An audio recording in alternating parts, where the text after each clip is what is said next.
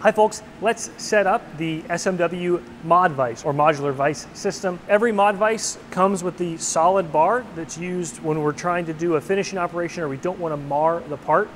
Today we're going to start off though pulling that bar out and using 2 of the Mighty Bite Talon grips to hold on to low profile. I'll make sure the bottom surface is free of chips and we'll set it on our fixture plate like so. Now you can have the parallel secured in, or a lot of times we'll use the button head cap screws just to keep the parallel attached, but allow it to float slightly so that it acts as a parallel against the fixture plate. And use the included 1-inch cap screws and secure this down. And you can tighten those by hand. We recommend a torque wrench.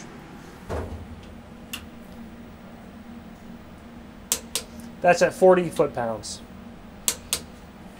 We'll take our adjustable side, make sure the bottom is clean.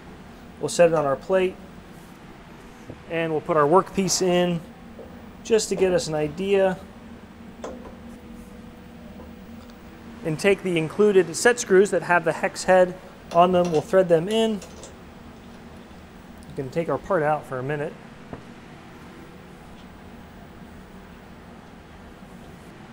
We'll set our bar on, washer and nut.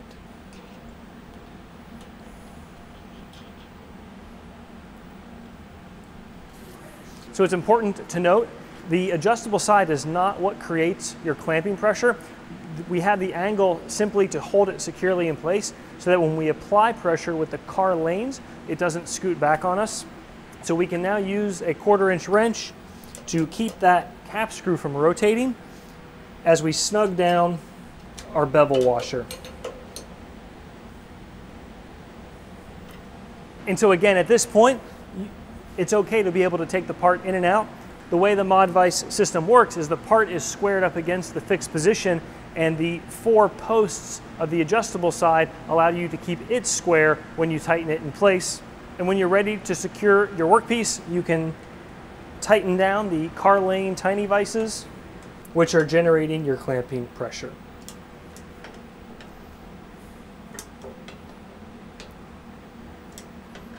You can use a hand tool, but we always recommend a torque wrench when possible. Car Lane recommends 2.4 foot-pounds. We've been tightening them down to about 70 inch-pounds, which is just under 6 foot-pounds.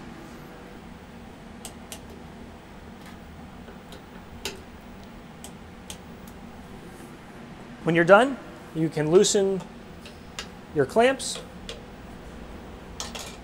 pull your part out. If you're doing a batch, you can drop the next part right in and re-tighten down the tiny vices. When it comes to finishing work, again, you can rotate the tiny vise to the smooth side and you can remove the Mighty Bite Talon grips and put in the Saunders Machine Works smooth bar. It has a higher clamping profile, but it's a non-marring surface that'll let you do finishing ops or other work holding where you don't want to leave any witness marks on your part.